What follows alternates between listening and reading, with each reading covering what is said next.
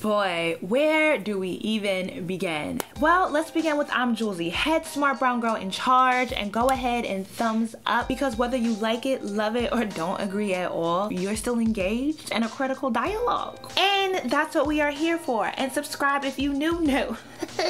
Button down below, hit the bell for notifications. Last week, Azealia Banks did an interview with The Breakfast Club. About halfway through, DJ Envy asked her about earlier comments she made about Cardi B, calling her, and I quote, "Did you call Cardi B illiterate, what was it, untalented rat?"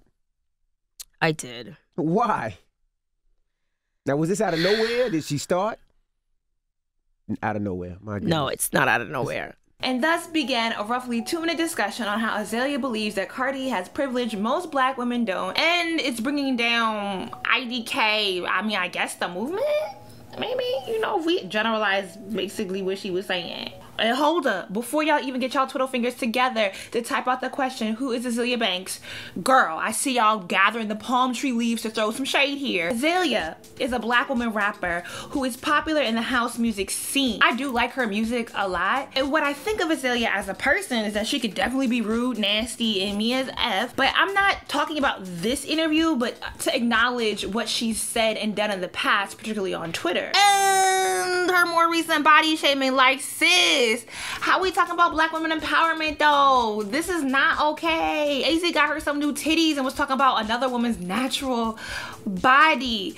I could tell sis, you love them new bitties. I see, they perky, they sitting up right, you ain't gotta wear no bra no more, you out here in the streets. But body shaming ain't ever it. And when I look at all the things I don't really agree with Azealia on, I just really want her to understand her platform and what fame now means for her. That talking shit as she's used to with her friends, she gotta keep that in a group chat. There is no being subtle or shady on IG stories or Twitter without people knowing who you talking about, and it becoming an even bigger problem when you can't back out of what you said. She apologized for the anti-gay, xenophobic statements and coming for Sky Jackson. So the more recent hiccups are generally over things that probably sound good in her head. Well, as I imagine it, they probably sound good in her head, but she doesn't realize until she says it out loud that she's being rude or mean, because we all have these moments, maybe not as harsh or not as frequently as Azealia, but you know what I'm saying.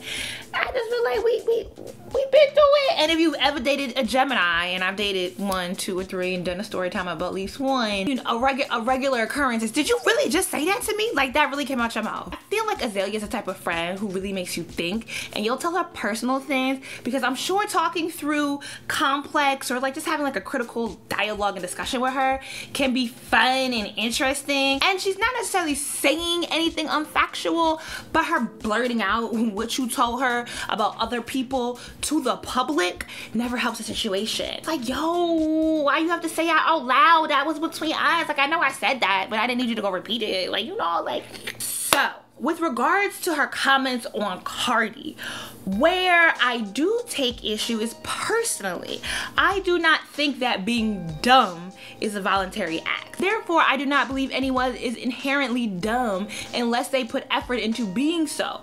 It's a conscious effort, and everyone has the capability of being intelligent, though the way we express our intelligence varies. Yep.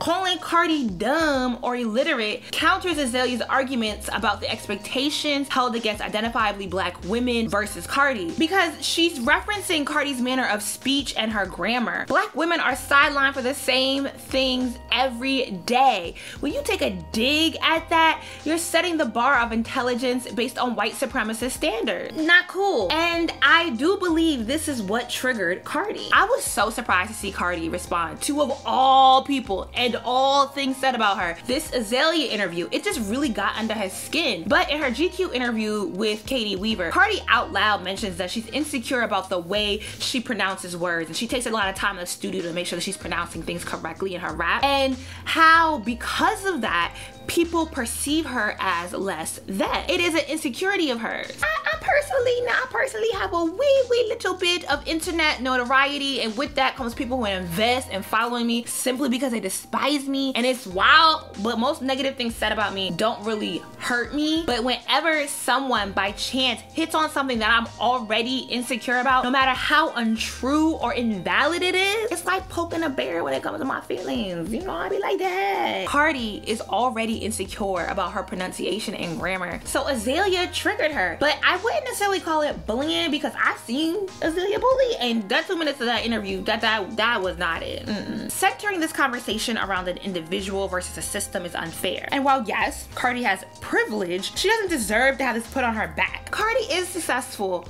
yeah, by nature of being herself, and an entire system of people responding to that by giving her a chance and putting her on. From us as an audience and fans to the male-dominated urban music industry, this is the same issue I took with the Bruno Mars and cultural appropriation conversation. Centering racial inequalities around the person who themselves is not the bigot allows the system and structures that uphold this to go unchecked. Like, even look at how Azalea's comments became this bigger fallout. Shows these same systems and structures at play with how quickly this became simply nothing more than a Cardi versus Azealia thing, and fans just having too much fun attacking both sides. We never get to the actual conversation. Cardi herself, for the most part, is not offensive, and on some levels, I believe that she is aware of her privilege. Azealia ain't bitter, but they both likely ran up against the same music execs, and I promise you the way AZ as a dark-skinned black woman was talked to versus Cardi was likely vastly different, and that's someone who formerly worked in the industry, girl. Let me tell you something as basic as how I wore my hair. When I wore my natural hair out, the way men would talk down and degrade me versus if I was done up like this and presented a certain way, no, it's still not respectful at the end of the day, because they sexualize you. There's a lot of patriarchy and misogyny that exists in the industry, but the way that you can navigate that and kind of say, all right, I know that these men ain't ish. I'm sure people came at Cardi sideways, but consider how quick we are to call dark-skinned women bitter,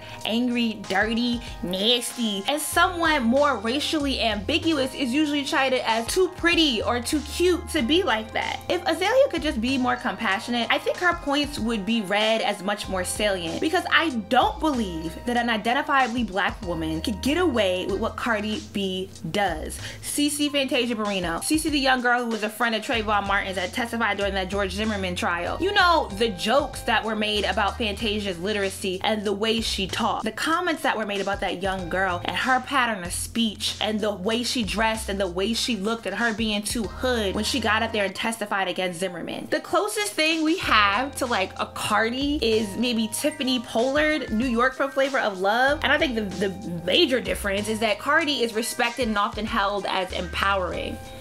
You know, they both get memes, I guess, but like, I think we look to Cardi as like a genuine celebrity and talent, and we look to Tiffany as like more of like a B-list like reality star, even though technically aren't they the same, but who do we respect more? And I mean, okay, there's Tiffany Haddish, but even with her, I see so much pushback and respectability politics pushed on to her. Most black women who act similarly are not getting label or even production company support. And don't let this black woman have the nerve to be someone's fourth baby mama, because we societally are not calling that relationship goals, promoting a gang without being severely chastised, publicly out loud acknowledging that they do not write their raps, but they still well. You know how we would and how we actually do drag black women for the same sort of sins that we say, oh, I love Cardi for? I'm not, or at least I'm trying not to, putting all of this on Cardi. Well, I mean, the gang thing, yeah, sis, we need to call you out on that. But I want us to consider the role that we play in this and the need to check the label execs who keep the light-skinned privilege in the music industry churning. I really want to make a comment about Georgia, but you know, that's not necessary. That's not what that's about. Yeah, girl, don't do it. Do this as a whole separate video. It'll be up later this week, actually. But to quickly address, is Cardi B black? I always say I don't need her to be, because then we have to, as we are complicatedly now, have this conversation about the privilege she encompasses. Because folks usually want to tag her as black to say she's uplifting or empowering black women, and I'm like, sis, let's not front like we love or respect black women like this when they have a bit more color, a bit more kink, or a bit more nostrils. But really, I don't want to have this argument because the power of language is not on our side. I don't want the comments to delve into whether or not we perceive Cardi B as black or not on this video, okay? Race is a tricky, messy thing in the American context, and think about how unified we could be if we had the language to discuss the nuances of our racial identity in this imperialistic system. Bruh. So the conversations around ethnic diversity and black people not being monolithic, race is a social construct, phenotyping, colorism, light skin privilege, xenophobia, we don't have the language to productively discuss in a far-reaching and truly impactful way. So when any of these conversations are sparked with the general masses, they quickly devolve into divisive attacks. Even with this argument that Azealia brought about, it highlights how the power of language suits white supremacy. Because the white man sets the standard for the words we deem as intellectual. You know, am I making sense here? The long and the short of it is, Cardi B has a privilege. We don't necessarily have the language to term that privilege, but she has a privilege that is really extended to identifiably black women. The privilege, though, is not her fault. Azealia referencing Beyonce and Solange was an interesting hot take. I don't know that that really stuck with the larger point she was trying to make, but it was interesting nonetheless. We do negatively chastise black women for being too hood, for not speaking right, for being baby mamas, for being members of gangs, for not being educated, and not the first wife. We definitely don't respect them, follow them, or make stars of them. So I'm not trying to throw this, and I don't want you to throw this in Cardi's face though, because we are the same ones who made her a star. Okay, hot take, hot take. That wraps up all that I have for this critical dialogue, and I know you're gonna click right here to watch some more of my videos because we can keep this conversation going, and hopefully I'll have the link up for the next couple days after this video goes up for the Cardi B is Black video. All right,